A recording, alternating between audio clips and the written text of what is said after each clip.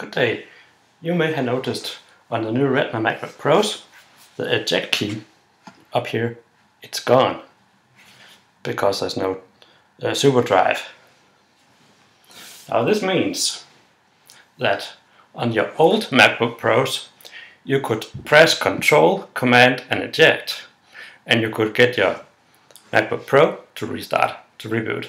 Now the way you do this on this new Retina MacBook Pro with no eject key is you press down Control, Command and the turn off button, the power button, and it restarts, it reboots.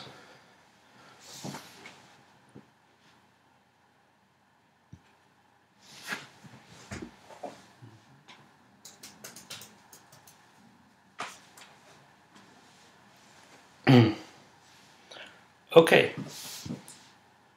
how about when you want to shut off your computer and you don't want to hold the power button down?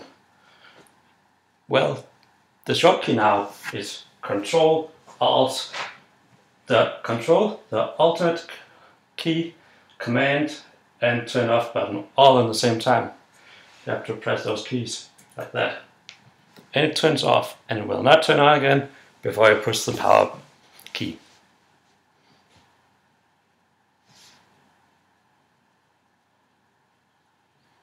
So there you have it, it's turned off. If I wanted to boot, I have to do this. Press the power key.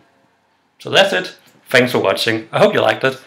Please write some comments below or hit the like button. That will help me a lot. Thank you.